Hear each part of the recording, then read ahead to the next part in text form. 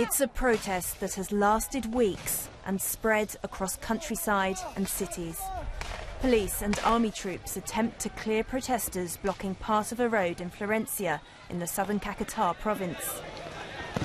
They use tear gas. Demonstrators throw petrol bombs. At least 11 people are arrested. The nationwide protests are in support of a strike by small-scale farmers. They say the government's agricultural and economic policies have left them unable to make any profit. For more than 200 years, farmers have been ruined, violated and unrecognised within Colombia's social policies. The agricultural sector has been abandoned.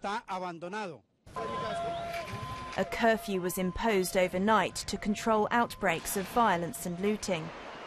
It's just days since similar measures were set in the capital, Bogotá, following mass protests which descended into violent clashes. At least 2 people were killed, leading the president to send in troops to patrol the streets. Farming leaders have rejected the violence. They've reached a partial agreement with the government and cleared many roads of barricades. But there's still much anger throughout the country, and the government has yet to negotiate an end to the strike. Emily Thomas, BBC News.